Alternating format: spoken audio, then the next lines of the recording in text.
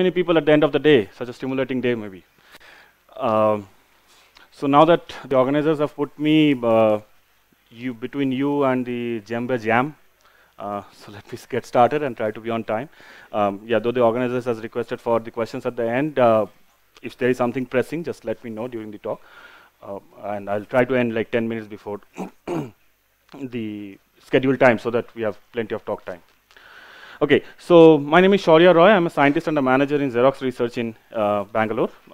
And the talk that I'm going to give today is titled Transfer Learning in Practice.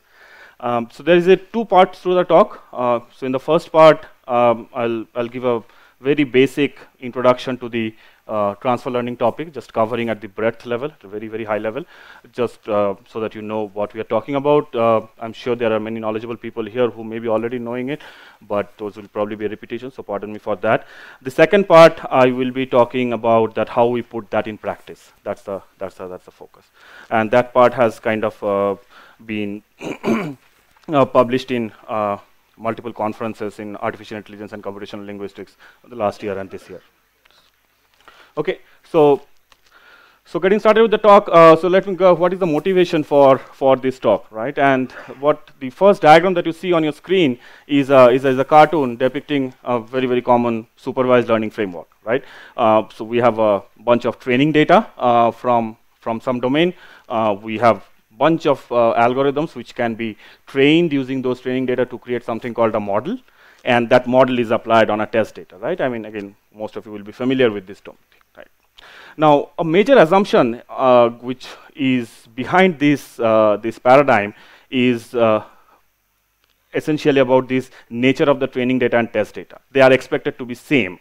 And speaking in the little bit formally, so there the joint distribution of the data and the labels and some of these data and class labels, as is called in the supervised setting, are coming from the same distribution of the for both the training and the test data. And under that assumption, all the work that has gone into the learning theory kind of holds true. Now, if that doesn't hold true, then it's a problem, right? So let me give you an example. So we all are familiar, probably, like sentiment categorization, like it is like, again, probably a beaten to death problem, where user-generated content needs to be categorized into different groups, like positive, negative, neutral, or like on a scale of 0 to 5 or something like that, right? We are all interested. I mean, the commercial entities and organizations are interested to know that what are people thinking about their products. Now, we wrote a sentiment classification algorithm, and we tried that with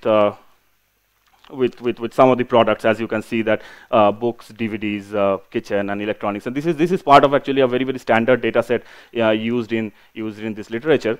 These reviews are collected from one of the popular e-commerce website.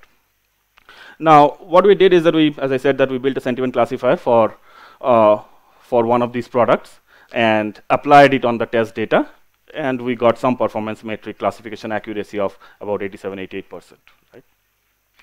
Now, instead of training on the same data, if we would have trained it on a different product's comments and applied on that earlier domain A, we see that the accuracy gone down by almost 20%. Right? And that is where lies the motivation of this problem. That you cannot train a model on a data set and apply it on a data set which is very, very different from there, because then the performance degrades. So now coming back, now this is formally essentially known as that basically what is happening is that this joint distribution of these two data sets are not matching. And as a result, the performance of the algorithm is degrading.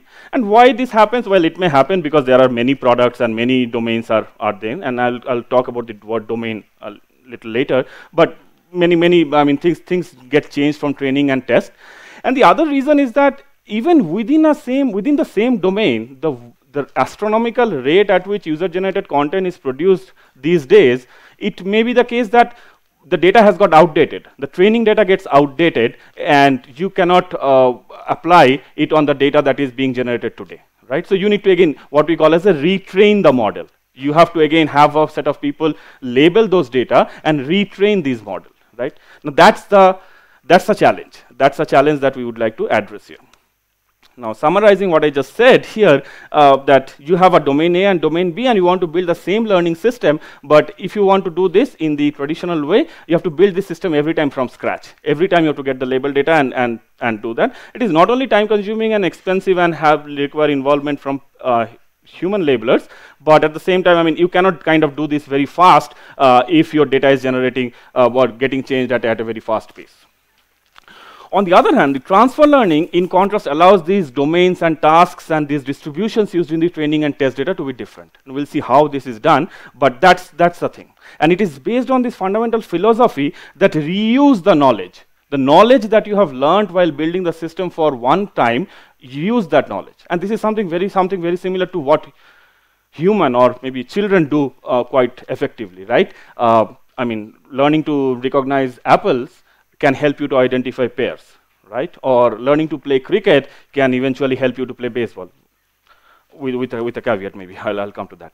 And then, so that's essentially the philosophy that we would like to do here, so that we do not have to every time go for this expensive labeling process. And again, this is again another cartoon. It's a very simplified flow of transfer learning. Just to key points, there is something called a source domain, where there is a lot of label data is available. There's a target domain, but there's a lot of unlabeled data is available, which is very inexpensive to get. And maybe I mean, in some cases, there may be a very small amount of labeled data for the target domain is also available. These two things are fed into something called a transfer learning model, transfer learning algorithm, and which creates something called the predictive model, which can be applied now on the target domain test data. So now you have a model for the target domain test data without requiring to have a lot of labeled data as you needed for in source domain. This is also known as the transfer learning, and again with minor differences, which is not relevant for this talk, is also kind of is referred to as the domain adaptation task. And there are other related terminologies like multitask learning, where you try to learn for both the source and target domain together. Again, we are not covering that, but here we are trying to, using the source domain, we want to get the best performance in the target domain. That's the goal that we have. Now, and I should clarify the word domain, because this will keep coming in, that domain is not necessarily in our popular terminology that it doesn't have to be like as different or as big as like healthcare is a domain and finance is another domain, right? In fact, it can be a very small collections within a particular larger concept of domain, right? For example, from one healthcare company to another healthcare company, right? I mean, just for this talk, we can kind of tell them that that any two collections which do not match with respect to certain attributes are called as two domains. And what are these things, right? So let's just look into that. What is these transfer learning settings that commonly happen? So there are two key notions in the transfer learning. One I have been already referring to is domains. That is what I will clarify a little bit more formally here. And the second one is tasks. That is the next slide. Now, a domain is essentially consists of two components: a feature space and a marginal probability distribution on that feature space. So a feature space, again, from going back to the sentiment classification example, the list of all words or the vocabulary as we commonly use in a text classification terminology, that's the feature space that you have. And the marginal probability distribution is what is the probability of a particular set of words appearing in a review, right? So that's the again, I'm putting these things simply, but essentially these two attributes define a domain. And as you now can see that these two can be different between any two document collections. It doesn't necessarily have to be as commonly used terminologies like domains. Now, given that these two things are there, the feature space and the marginal probability distribution, so the domains can differ in two different ways, right? One is the feature space are different. What is an example for that? Say web pages which are written in English and Chinese. Again, so they are different, right? You cannot build a model in the web page for English web page classification and apply it to a Chinese, because the features are different. So you cannot do that. The other thing is that the marginal probability differs, right? Even though two web pages are written in English, if they are blogs on politics and religion, and you want to do certain classification within the politics, can you just take that model and apply it to the ones on the religion? Probably not, right? Or not. So that's the other way. Two domains may differ. As I was mentioning, the other characterizing attribute here is the task beyond domain. So task is again consists of two components: a label space, and a function. A label space is the label, the class labels that we would like to assign to different objects, right? For the sentiment categorization, there were like positive, negative, neutral. These were the 3 labels, right? The other one, the function, which is essentially we are trying to learn, given an unknown test example, how can we say that which label category it belongs to?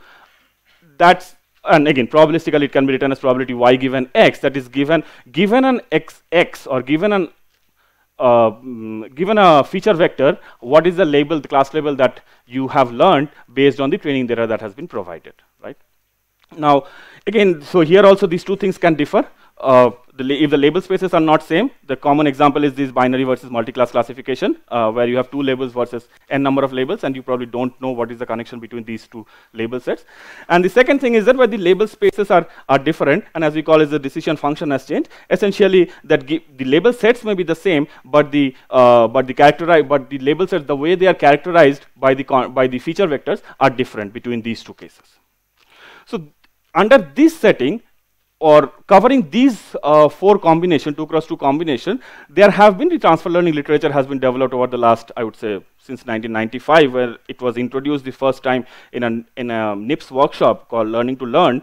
So the vast amount of literature has been developed in this field.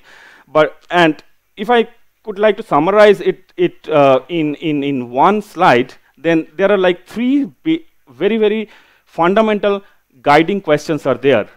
Which is actually I've taken from this paper by very nice survey paper by Pan and Young. And if you guys are interested in this topic and would like to kind of get yourself introduced, this is a very nice paper to start off with.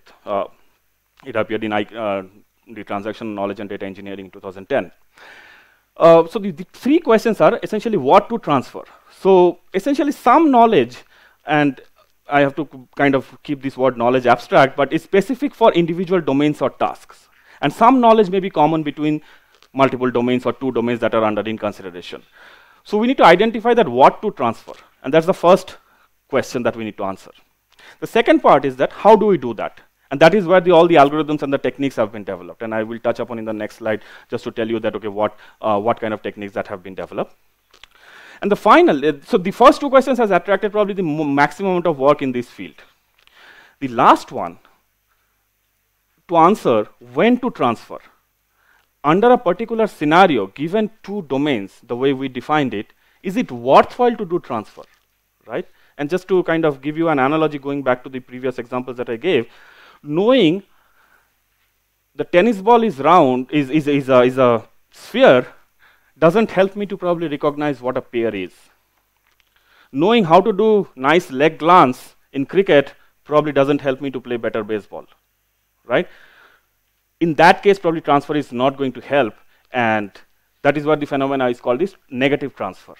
And this is a topic which has received relatively less attention, but I'll tell you in the second part of the talk that why this is crucial when we talk about practically deploying such techniques. And selecting or combining multiple sources is another kind of related question, that should you adapt from one source versus multiple, but again, I will just kind of touch upon towards the end just so that you are aware that this is a topic. So now, on the final slide on the first part of this talk here, so the transfer learning literature, and again, by very, very nicely categorized by Pan and Young, that there are like different kinds of algorithms have been proposed. I mean, like there hundreds of papers have been written on these things, right? So these can be categorized into like in these 4 broad buckets. And I probably will not go into the details, but just to give you the sense that what is this? What does instance-based approaches means? The intuition there is that when you have a source domain and the target domain, you have labeled it in the source domain, you want to learn a classifier on the target domain, only certain instances probably in the source domain are going to be providing useful information about the classification in the target domain. Identify those, that's your knowledge, that's your what to transfer, and how is that you give them higher importance in your supervised classification algorithm. I mean, and that's plenty of classification algorithm. You reweigh certain instances or upweigh certain instances based on which are going to provide useful information from one domain to another. That's essentially the principle of instance-based approaches. So maybe continuing on the second one, the feature-based approaches. So what is the intuition there? And again, I mean, you can read plenty of papers are referred in these survey papers if you are interested in to know the actual techniques. So I'm just going to give you the intuition here. The feature-based approaches is essentially, so we know that these two domains are probably different and they are from the two different feature spaces. Now, can you define a new space where if the source domain instances are projected, target domain instances are also projected, and their distances are reduced? Ideally, you'd like to find a space where if you project them, their distance is minimized. Now, by what is happening by doing that? Now, in this space of source domain instances, which are labeled, by the way, if I learn a classifier, that will be very relevant for the target domain as well, because in this space, the target domain instances are also very similar to the source domain. Right? And now you bring back the labels and associate with the target domain instances. So that's again is the intuition for the with feature-based approaches. So on and so forth. There are these parameter-based approaches, relational-based approaches, which have been developed in this domain. Now, it has been, as I was saying, that it has been a hot topic in research in the machine learning, artificial intelligence, computational linguistics, computer vision, all these scientific conferences, and there are tutorials, workshop, papers, all these things. But extremely rich literature, and that was our observation, that extremely rich literature, but much less applications in practice. And that is the sweet spot we wanted to hit, to see how the vast amount of literature that has been developed, how those can be applied as it is, or maybe by innovating on them. And secondly, what are the new questions we need to answer to apply them into the real practice or real life? And that is where I will move to the second part of the talk. Maybe I can pause for briefly and just see that if there is any pressing question at this point. The organizers may not like it because they have said that not to ask for questions. Okay, cool. Okay, so anyway, so let me proceed on that. So the problem that we applied this transfer learning, is for social media analytics. I'm sure everybody, all of us know that social media analytics. Right? We have to do this. I mean, there's just so much of content and so much of data is available. If we cannot mine insights, it's a waste, right? So I work for Xerox. So Xerox has this product called Empath, which is a social media analytics product, which again it has some unique differentiating features, but at the same time, I mean, it does some of the very common things in terms of this categorization of sentiment and topic categorization, identification of geolocation, event detections, and all these kinds of things. So we are going to focus on the sentiment categorization and topic categorization. These are the two tasks. And as I have been building it up till now, so transfer learning is applied for the supervised learning or the classification or categorization problem. And that is where this topic is also relevant for the real life example. Now, so this is a typical workflow. It's a little bit busy slide. I will not get into a whole lot of details. I don't know if it is visible. So basically, there are 4 steps to the a process of this product Empath, as we call it. So it's listen, analyze, engage, and measure. I'm just at high level. I'm just telling you that listen is essentially collecting or crawling the data. Analyze is the task of labeling the data, building the model, and validating those, and the usual supervised learning workflow. Engage is essentially applying those models and see them how they are working in real life. And measure is essentially kind of measure the impact, ROI, business impact, and things like that. The module that is of interest to us, or that we wanted to hit, is this particular analyze module. As you can see that this is the part where every time expensive and time consuming human annotation has to come. And now here the notion of domain is again very important, right? Any collection that we crawl from say Twitter becomes one domain. If fifth elephant, there has been a lot of tweets are going on around fifth elephant. If we want to collect that, okay, what are you guys saying about fifth elephant? Are you saying positive, negative, or are you guys neutral? I collect all the fifth elephant related tweets, very easy to do, and then I want to build that model. Now this is something I have to do it really quick. I have to do it today and give it to Zainab, saying that please, this is feedback, especially the negative ones, and see if you can address it by tomorrow. If I give it to her on Monday, I mean, I'm sure she won't mind, but it will be of less use, right? Because I can't address. I mean, maybe in the sixth edition of Fifth Elephant, we can address that. So we have to do this really fast, and that's why you can't have these people labeling 200, 500 tweets sitting there and doing this building model and things like that. Now, that's the first, the second reason that I mentioned about this fast data evolving. So retraining model on scratch on new label data is not a feasible solution in this case. So we propose this transfer learning methodology, and let me just quickly skip this guy, which is essentially going to do these two things: minimize human annotation and reuse previous knowledge. We are, again, the key point in this slide is that we are hitting the analyze step, which is the most time-consuming step.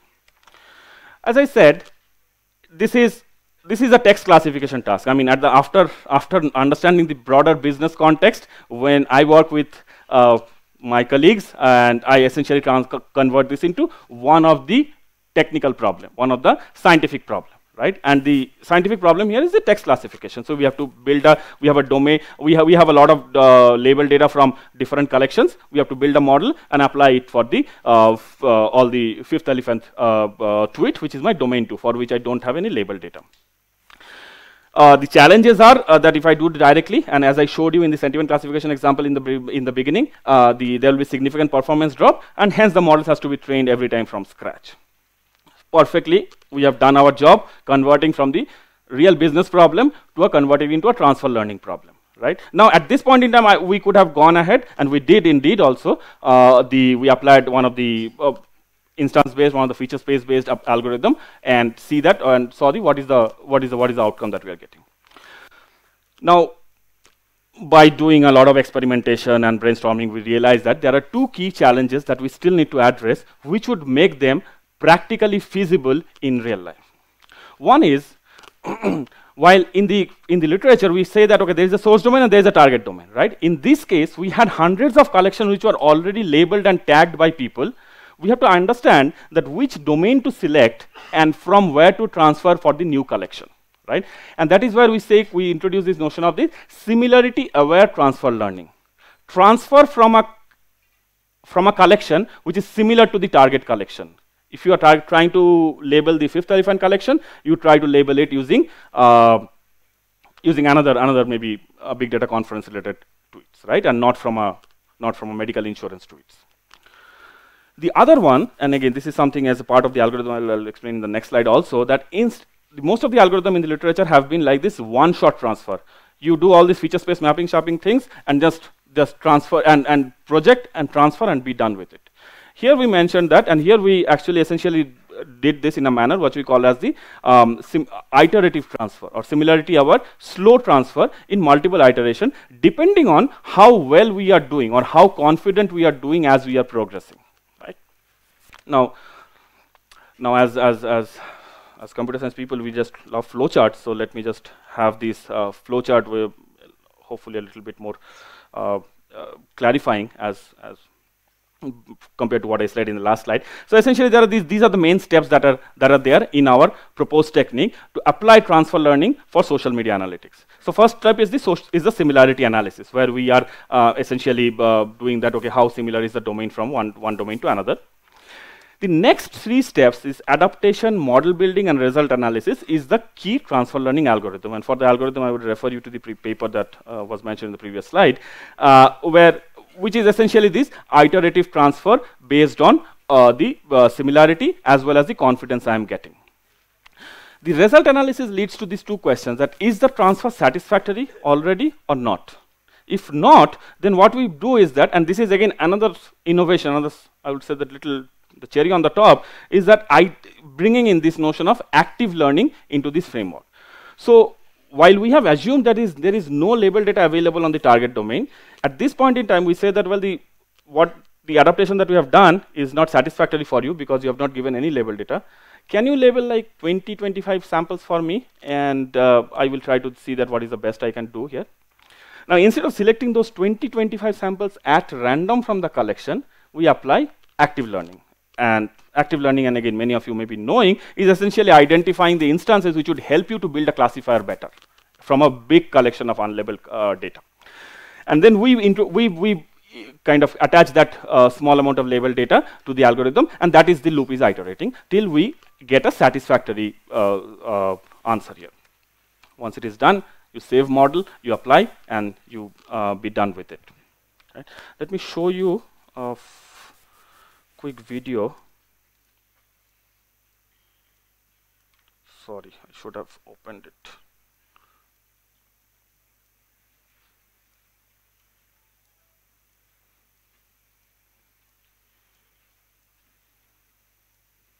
So this is a mute video, so I'll give a commentary here. So basically what we are doing here is in this case, this is the social media product in Empath where the transfer learning has been embedded. I'm sorry.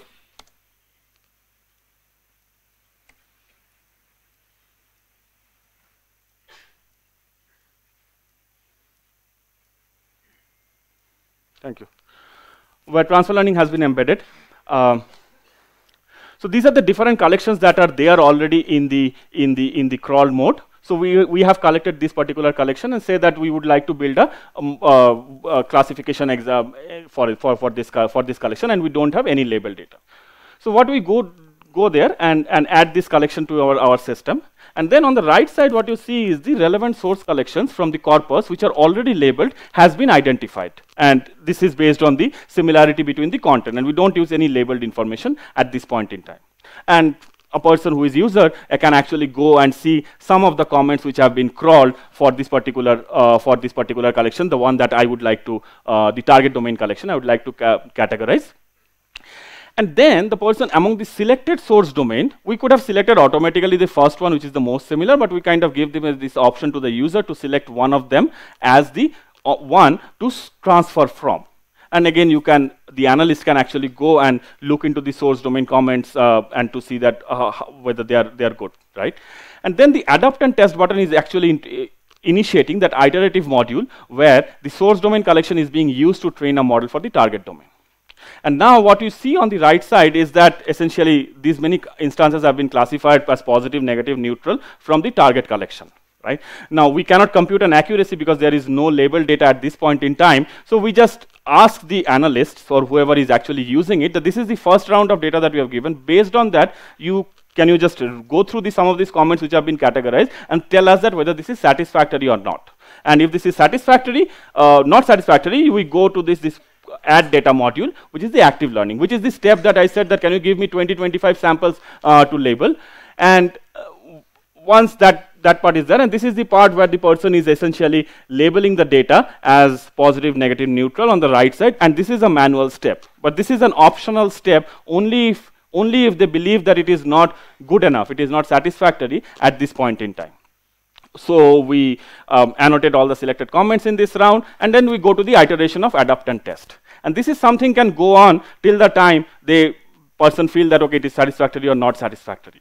And now as you can see that some of the data have been tagged, so we can also compute what is the accuracy of these, right? Otherwise there is no way you can compute the accuracy because there is no label data. Of course, if you had a held out data set, you can still compute a validation accuracy or something like that. But in a real life setting, when a person who is doing social media analytics is actually using it, can just go through the comments and essentially identify that how well this is doing.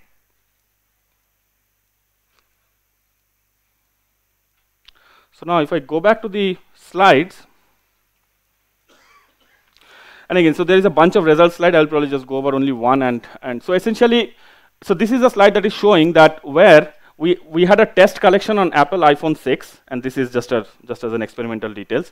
Apple iPhone 6, we didn't have any label data, and we selected the source based on the similarity analysis from a collection which is Huawei, and again they are related domain.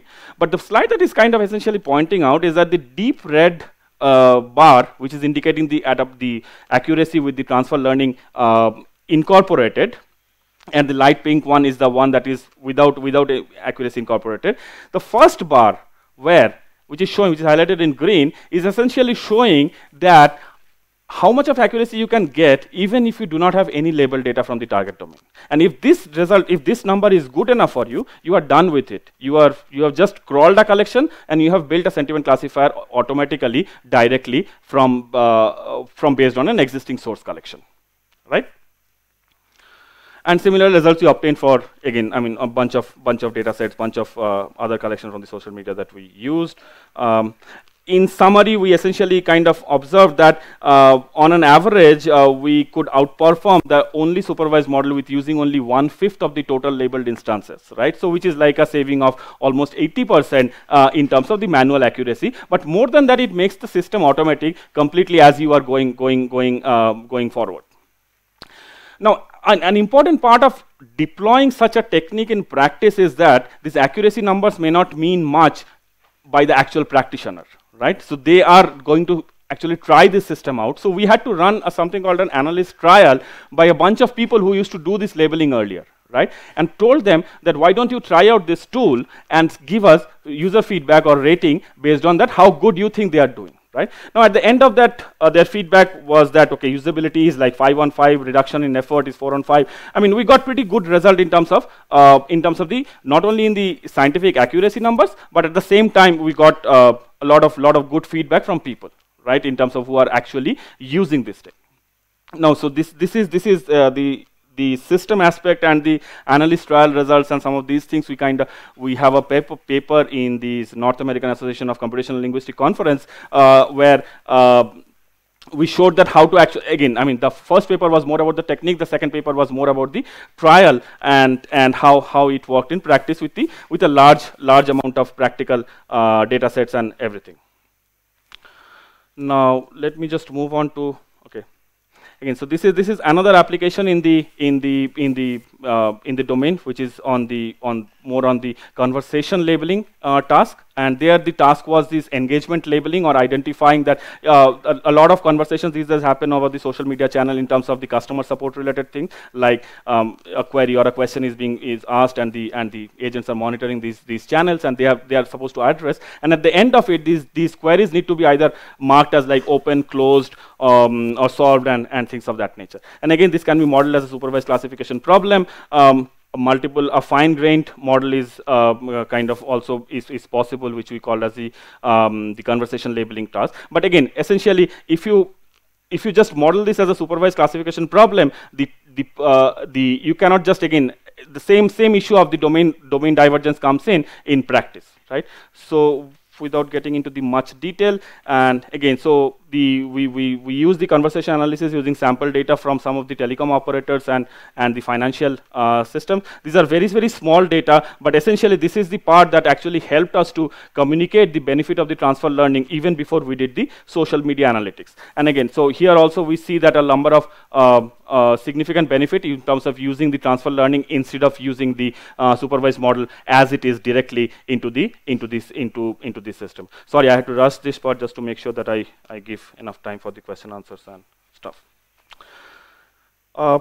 Let me come to the final part on the on the couple of talks or couple of thoughts on that. Okay, what are the further research that happened beyond the practical deployment of the transfer learning technique that I mentioned. So one of the common problems that we realized that when we were applying transfer learning on the social media data sets, that in the literature, mostly this transfer happens from single source to a single target. But in practice, we many times have these multiple source domains available, right? Now, for example, in the social media context, we had like hundreds of collections already labeled. Now, given a new collection, why do I have to always choose the best, most similar, even though we are doing in a similarity-aware manner? Why do I have to learn from only from the source domain directly, right? I can learn from multiple source domains effectively, perhaps, by extending the similarity-aware iterative algorithm. And that is where we introduce this this notion of the similarity and complementary properties of domains to identify the best K domain from a learning algorithm, a transfer learning algorithm can learn and apply to a target domain. And again, this is more of a theoretical work that where we provided this theoretical justification for the source selection procedure and also give like kind of guarantees on mistake bounds for the MSID algorithm that it cannot get worse than a lower bound and things of that nature. And finally, and this is a work that will be presented in a couple of weeks in this ACL conference, is this all the transfer learning examples I gave are all examples of the task where the number of labels are same between the source and in the target domain, right? If the source and target domain labels are not same and the tasks are essentially varying, how do we can we apply cross-domain adaptation with disparate labels? And that is the main focus of this of this paper, where we kind of again model this problem as a as an optimization problem of maximum coverage, and proposed a greedy approach to show that how you can select a new set of labels for the target domain, even if you do not have any idea that what are the label set going to be, just based on the number of labels available. Now finally concluding, so what we covered here, again, so the machine learning based automation and the need for transfer learnings, I hope I motivated that the need for transfer learning, why we need that in practical setting.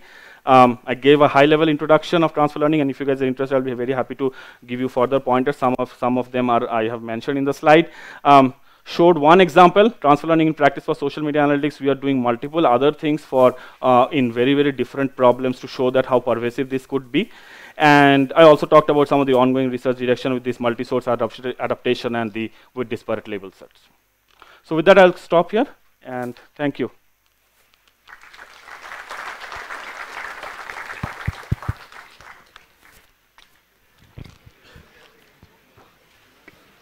Okay, we can begin with the Q&A. If you have any questions, just raise your hands. Hello. So one question is, I think the use cases that you have mentioned is, more on the social analytics and, this one. When you need a more accuracy, like of that. So how do you think, what is the recommendation? Can you give me an example? What do you mean by more accuracy? I mean, healthcare, if I really, like looking at the patients and then trying to classify whether, it is genuine or not.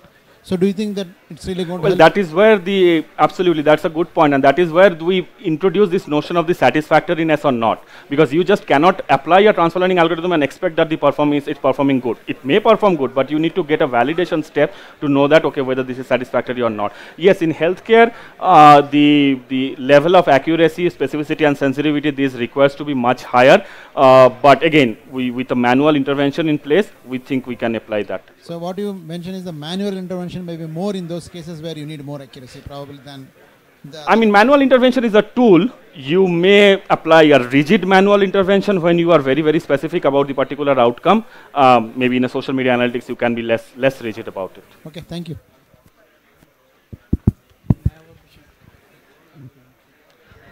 Hello. Hello. Can you hear me?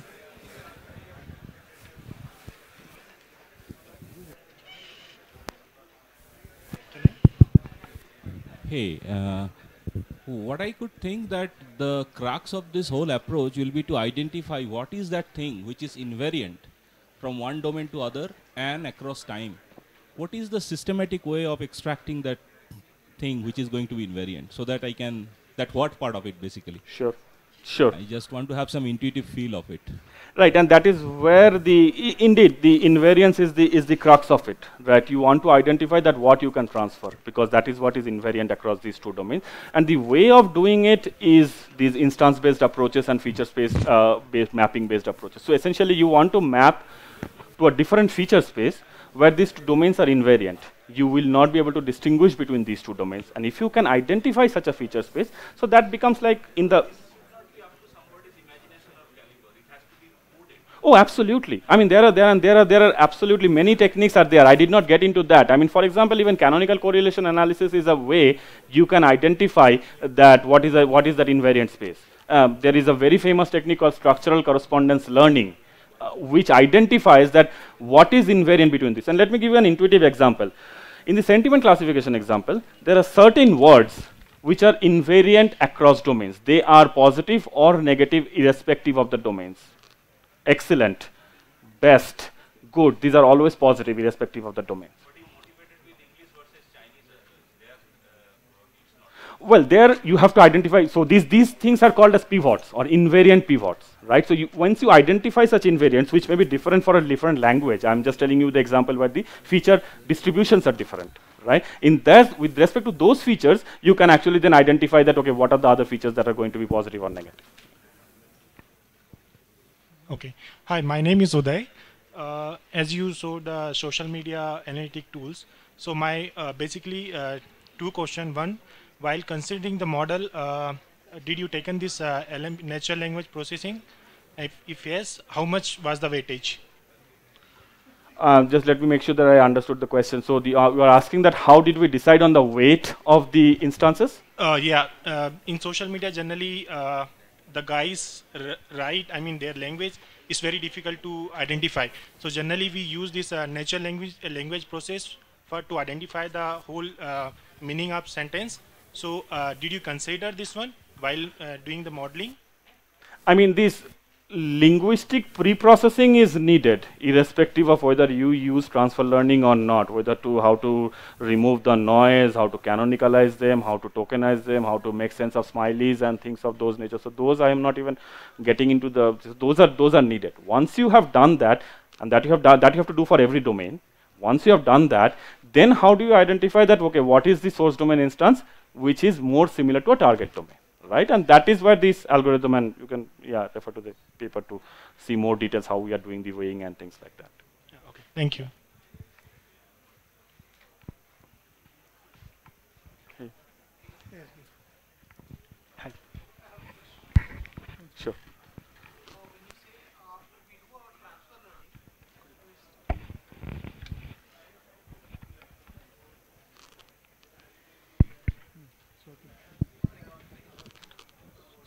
When you say we do our transfer learning and check if it is satisfactory or not, right? So how do you identify that? Because we have the new data it's not labeled. So how do you identify that? Can you be Good catch. We assume there is a validation data set. Once we have a validation data set, then we can do a satisfactory identification. In case we don't have that, the analyst has to manually, or whoever is actually analyzing the data has to manually go through, as you saw in the demo, is actually going through some examples and saying that whether this looks good or not. Now, how much you can do that, that depends on how much of manpower you have. So, I mean, once we have our results ready with the transfer data, we randomly pick something and analyst analyzes, and then, so basically again, one more validation has to happen from manual intervention is there, right there as well? Well, I mean, that's an optional step. If you do not want to do that, I can do that one-shot transfer based on similarity aware or all the things that we are doing, and then you can give you the prediction. But what we find in practical setting, people are okay to validate certain prediction. And again, mind it, validation is less time consuming than actually assigning the labels. You are checking whether something is correct or not versus you have to categorize into 5 classes. So that way the validation is helpful. I mean, your point, I take your point, yes, the manual intervention is needed, but firstly it is optional, secondly it is less expensive with respect to time and effort. Hi, Shourya. Here. Yeah, great presentation there. I wanted to ask you, is there a possibility of extending this beyond classification problems? Yes. Yes, there is.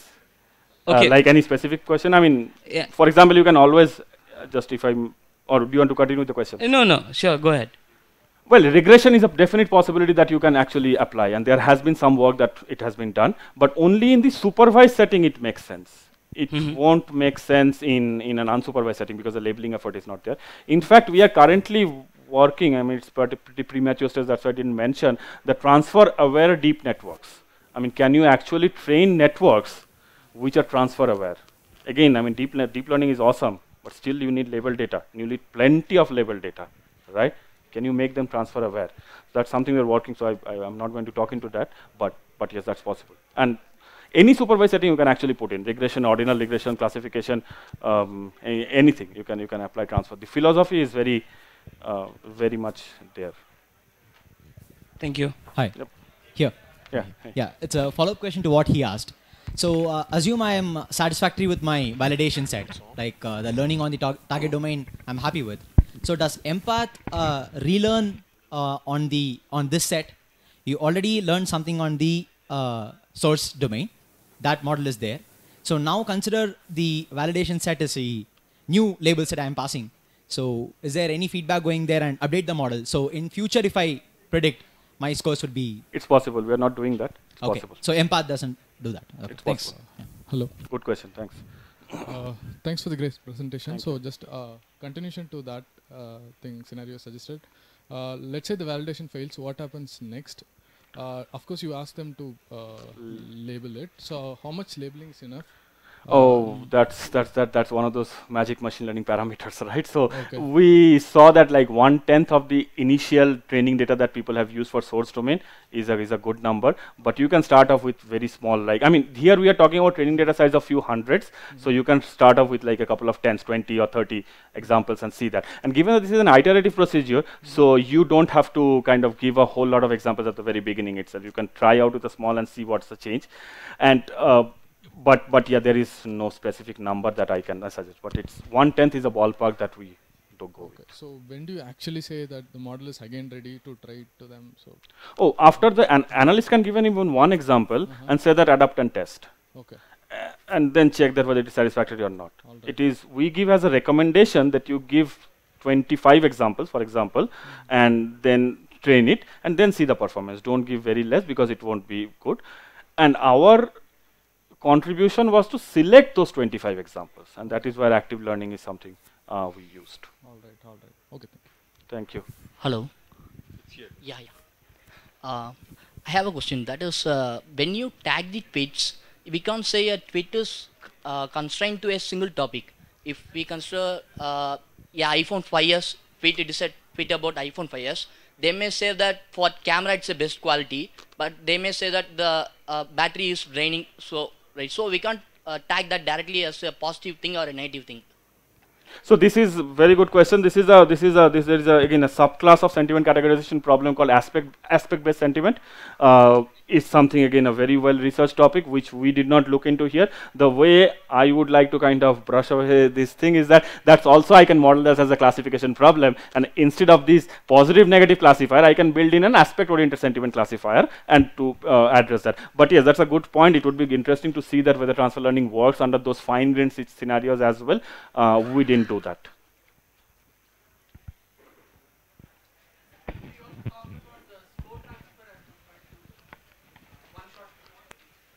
So that is the iterative. When I say slow, I use the word in kind of in lieu of the iterative. So iterative as in that you can gradually feed in some examples to improve the model over a period of time. Yeah. So actually what you're doing is a one-shot transfer plus active learning, which you're terming as slow iterative transfer. With the active learning examples, I'm still again doing transfer learning.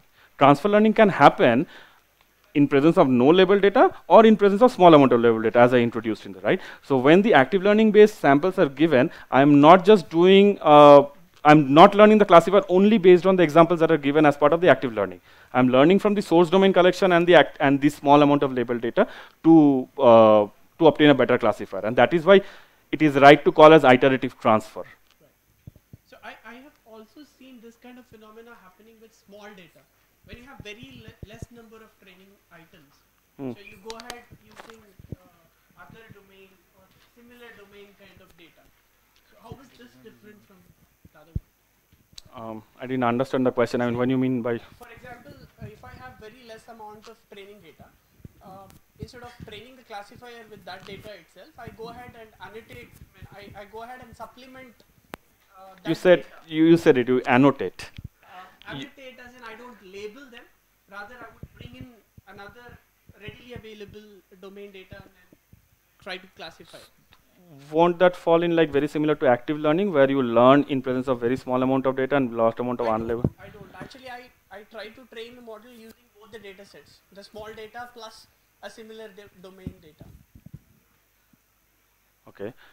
I mean, I would say that is more closer to the semi-supervised learning scenario, where we have less amount of labeled data and lot of unlabeled data. What the variation that you are bringing in is that this unlabeled data is not from the same domain. If you are doing something for the fact that this unlabeled data is from a different domain, then these two are similar. But if you are just bringing in a similar domain, another domain's data as because it is similar, it's a I will call that's a semi-supervised learning, unless you are doing something for that. For example, this feature space mapping that we do to ensure that these two, this classifier training is happening on a space where this new domain's data is kind of similar to the source domain data. If you do something like that, then it would be transfer learning. Otherwise, it would more like semi-supervised for me. In case I answered the question. Okay, I think we'll need to intervene here. Sure. we've kind Okay, of run out of thank you. time. Thank you very much. You can take it offline.